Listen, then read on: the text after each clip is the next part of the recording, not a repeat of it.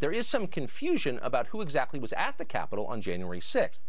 Was it really a gang of white supremacists? The crowd was overwhelmingly white males. Some of them would try to recruit me. One of them came up to me and said, "Are you my brother?" One woman in a pink MAGA shirt yelled, "You hear that, guys? This voted for Joe Biden." Then the crowd joined in screaming, "Boo!" What crimes under the U.S. Code have they committed? U.S. Code, Title 18, Part 1, Chapter 113, B as in Brown, Section 2331. The term domestic terrorism means activities that involve acts dangerous to human life that are a violation of the criminal laws of the United States to affect the conduct of a government by mass destruction, assassination, or kidnapping. So what exactly was the FBI's role in January 6th, and why can't we know? All of them were telling us Trump sent us.